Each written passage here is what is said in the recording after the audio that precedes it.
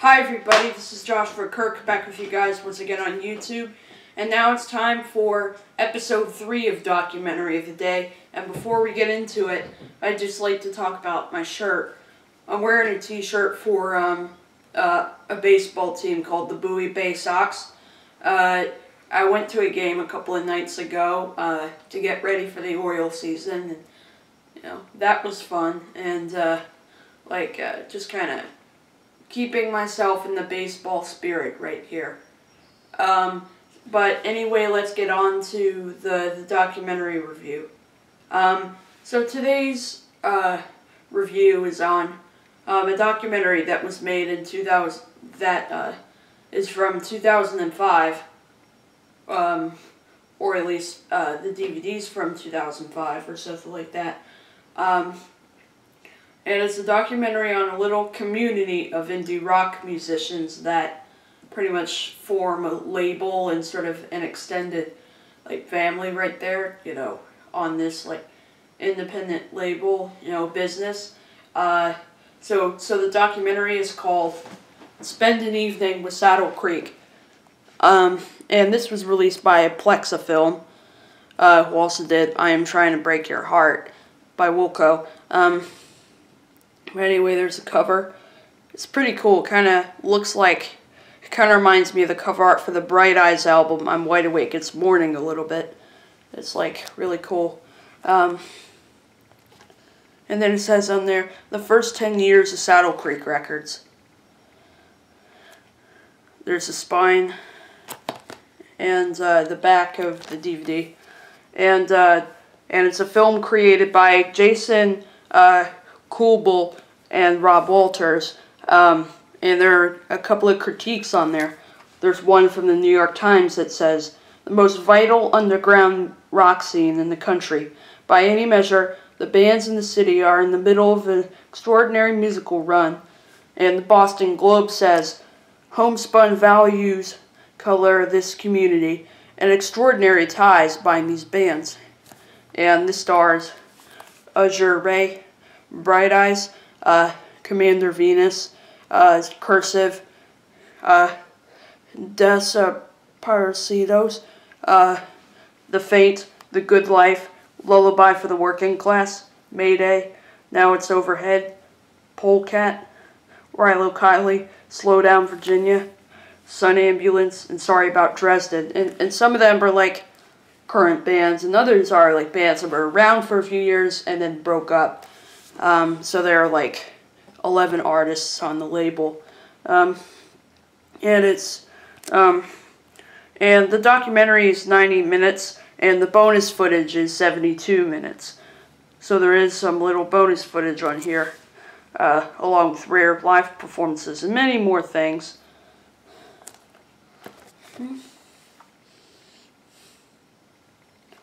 But anyway, there's the disc right there, and then it has an ad for other Plexa Film documentaries and other DVDs, and I want to get that Death Cab for Cutie documentary that's on there. Drive Well, Sleep Carefully.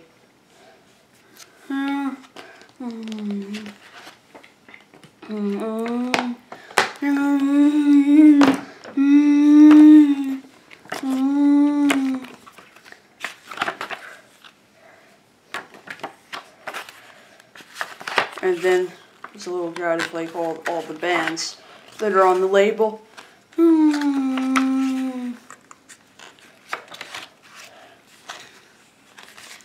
And some of them used to be on Saddle Creek and then left. For example, Rilo Kiley used to be on Saddle Creek, but then they left.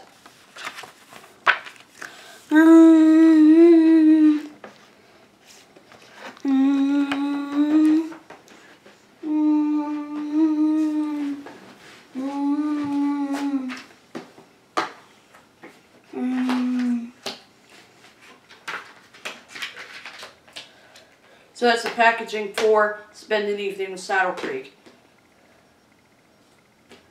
Yeah, it's closed. So, it kind of starts out basically talking about basically Rob Mansell and Justin Oberst, like the two members of the two like founders of Saddle Creek. It kind of starts out them like talking about kind of how it all started. You know, it started under the name Lumberjack Records in 1993. So it kind of started out with just, you know, some of these people that everybody like knew personally and musically, kind of playing in coffee shops, specifically like Kilgore's. Like it kind of talks about some of Conor Oberst's earliest performances, like when he was 12 going on 13. So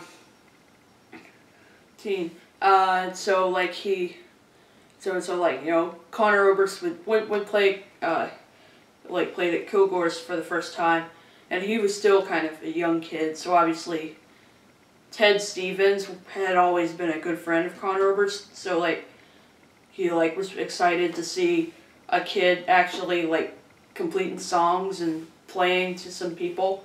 So Ted got so excited that he like brought in a 4-track and recorded him doing like kind of this, you know, unlistenable tape called Unwater, you know, Ted like recorded Conor doing this pretty unlistenable tape called Water. So basically the label just started out just something that was just putting out a tape that Conor had made.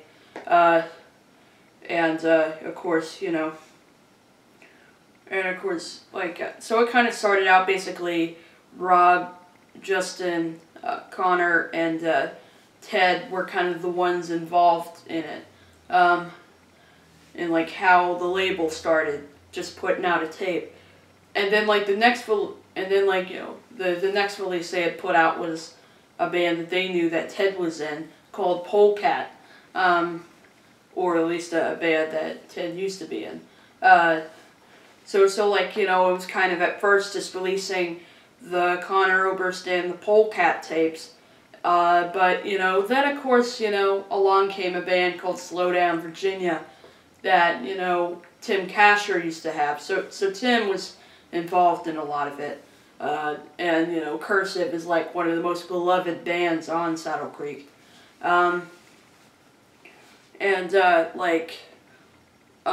So like, you know, people were just so moved by Slowdown Virginia that like I mean, you know, the money was kicking in, like you know, just, you know, a lot of people just, you know, kept giving Saddle Creek, you know, the money to, you know, release Slowdown CD.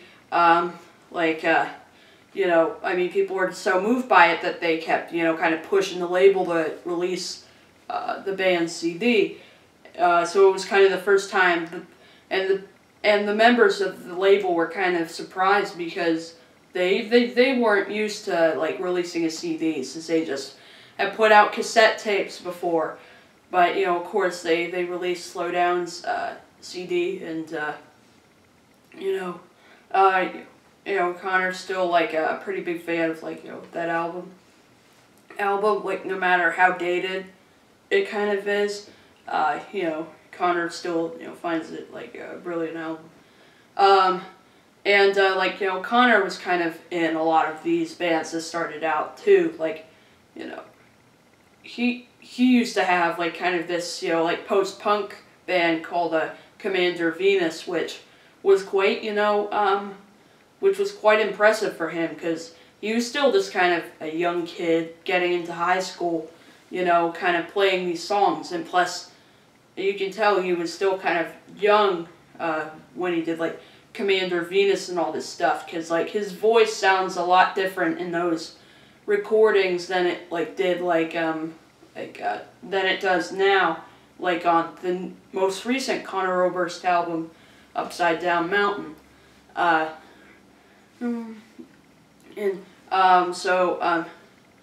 So obviously it does talk about how, you know, Conor was just kind of doing a lot of things. Like, he was pretty focused on Commander Venus for the most part for a while, but but you know, he was doing all this acoustic 4-track stuff on the side. So he was kind of slowly starting the whole Bright Eyes thing. So he's like doing like acoustic songs on tape, and then also like, you know, playing in kind of a loud post-punk group for a while. One of the most inventive bands that's talked about pretty frequently on this film is The Faint, a band that, like, you know, The Faint is pretty much the one band on the label that's pretty much open to anything.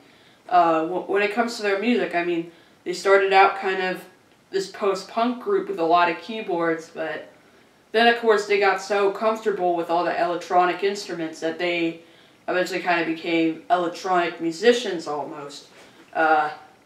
Especially on their 2001 record, Danse Macabre.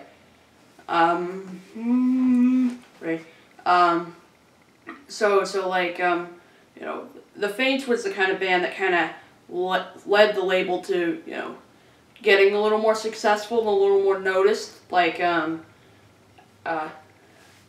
more noticed to the point where anyone who was coming to the shows was like, you know, singing along and, you know, just having a blast, you know, at the shows. Of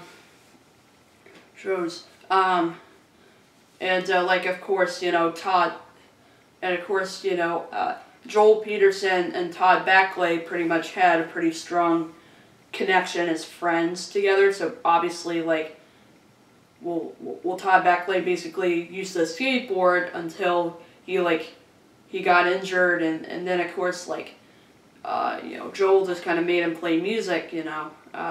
So The Faint kind of started out kind of Joel on guitar and Todd on bass. And then, of course, it kind of formed into a band, and like to the point where there isn't so much guitar in some of the later records the band put out. And I think they started under the name Norman Baylor, and Connor was in their band for a little bit when he was young. So like it was impressive to see that all these people are young, but they have a lot of things going on in their life in terms of like music. Some kids have nothing going on, but obviously these people, when they were really young, had a lot of stuff going on.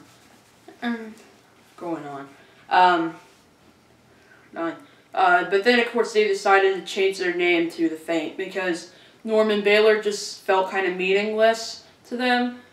But yeah, it totally makes sense to change their name because Norman Baylor doesn't really sound too satisfying anyway. The Faint, however, sounded like a more satisfying and meaningful band name. And one of the bands that used to be on the label that Ted used to have is called Lullaby for the Working Class.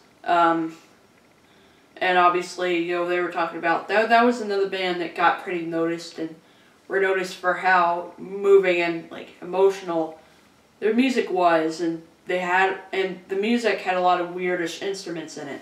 There was banjo, mandolin, air organ, glockenspiel. Basically, a lot of the weirdish instruments are thanks to the brainchild of a producer that is Mike Mogis, because he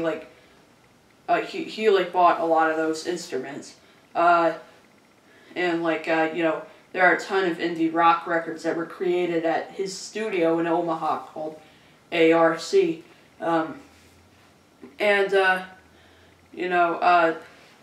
Basically, the people kind of talking about, Lullaby were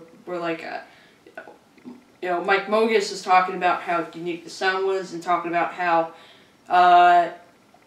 one of the folks at Bar None Records got sent a demo tape of theirs and got pretty moved by it and was available if they ever wanted to do a record with Bar None or something like that. AJ Mogis, who I guess is probably a brother of Mike Mogis or something like that. it was kind of a big part of the project too.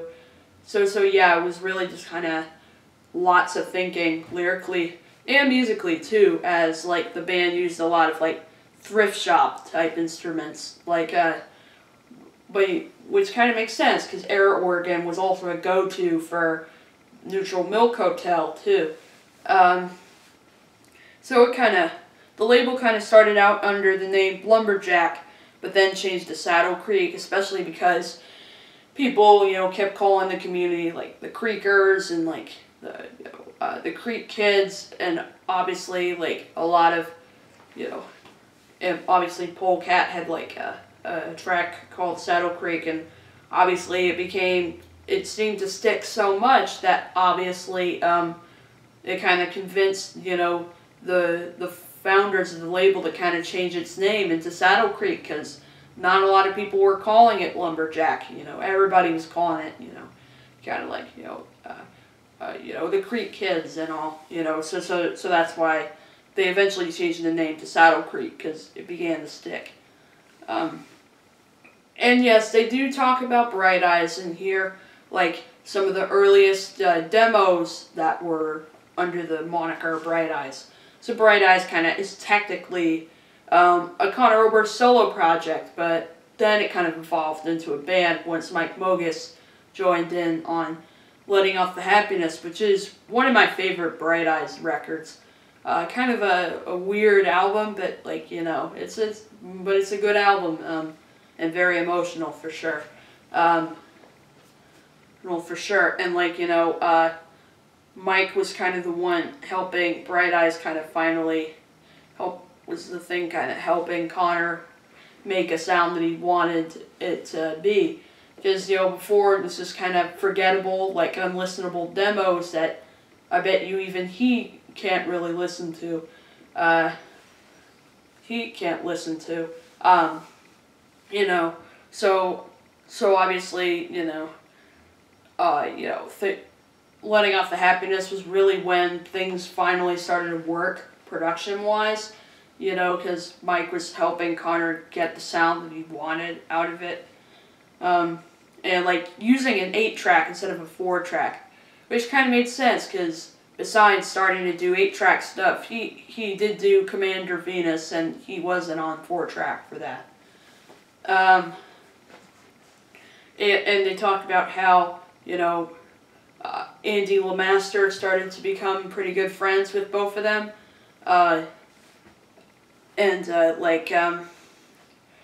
So it kind of made sense they were helping Conor, because, like, Mike obviously started from scratch kind of producing records, and Conor was still trying to figure out who to be as an artist, pretty much. Just pretty much. And then, they talk about the first Bright Eyes tour, which is basically around apartments and people's houses, like, playing to just 10 people, and driving around in like a van, around in a van, so it kind of, the first Bright Eyes tour was kind of like that. And then, they basically Conor and the musicians basically locked themselves in, like, Mike's house in Omaha, to record Fevers and Mirrors, which was really the record that really did see Bright Eyes going somewhere in terms of, like, getting more attention and getting, magazine articles on the album and, all that stuff. On the album and all that stuff. And they started the tour in, like, small venues. So like, the venues were still small, but getting bigger and more and better than, like, all the house parties the band was playing, before. And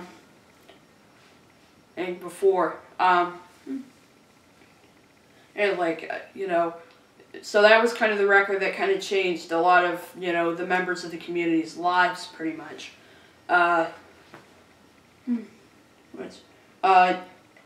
And then they get into a little talk about, Lifted, which is another album by Bright Eyes that that I really love. And they talked about how Lifted was the kind of record where they kind of felt like they could do whatever they want with it. Like, Connor had the idea of having 5 drummers play at once, like a drum corps, which Mike, had never, done before. So, obviously they kind of tried it out and it seemed to work, and they talk about how it was a more expansive record in terms of, how many musicians were on it. There were about 40 people that were on Lifted. So obviously it shows footage of basically Clark Backlay, Clint, Slint Chase, and a lot of people like that. Basically, just kind of, they're in there playing different types of drums, whether it be a snare or bass drum or a cymbal or whatever. And I think I even saw one of the drummers using a case of Miller Lite as percussion or something like that. And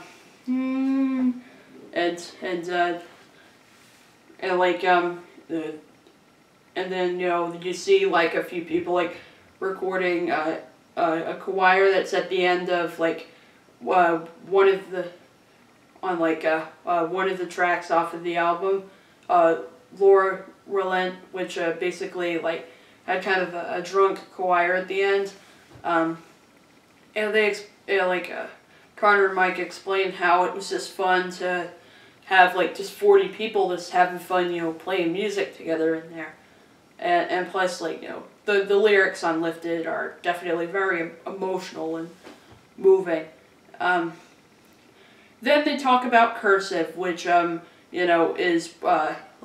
or at least the members talk about what Cursive was kind of like. It was kind of a band that was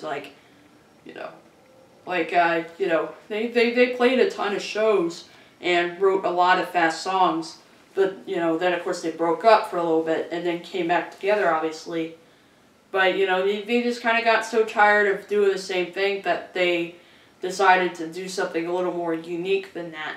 So obviously Tim had the idea of having a cello player come in the band, which the members thought was so weird to have a cellist in a rock band. So, and Greta Cohn pretty much got the call without even expecting it. So obviously she obviously Tim was trying to work out cello parts. So The Ugly Organ is such a unique record because especially because of the incorporation of cello, which you don't hear in rock music, especially today. Not even real strings now.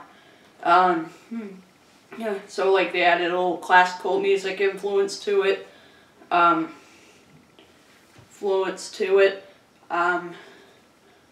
So Cursive's a pretty unique band. And then it also talks about a couple of groups that Arenda Fink and Maria Taylor were in, called Now It's Overhead, and Azure Ray, in which Andy Lamaster was kind of involved in a lot of the Now It's Overhead thing. And then some interviews with some members of Rilo Kiley, specifically Jason Bozell, the drummer, and the leader of the group, Jenny Lewis. So they obviously talk a little bit on there. So it's kind of this community of musicians that obviously. Oh, and there's one point in the documentary where they talk about major label offers and how they got so successful that major labels had an idea to try to sign them, but then they were just they didn't want that kind of pressure, so obviously they were happy with just being on Saddle Creek. So it talks about, and then at the end it mentions a little 100K party that the label had, basically, where they had some gold records and all that stuff. This is a good documentary. It's a very good one. Sort of very honest about, like, you know, the community these musicians are in, and it's highly recommended. If you like, you know, Bright Eyes or The Faint or Cursive or something like that, and want to learn a little more about them, check this out. So that's my review on Spend an Evening in Saddle Creek, and I'll see you in my next video, which will be another album review.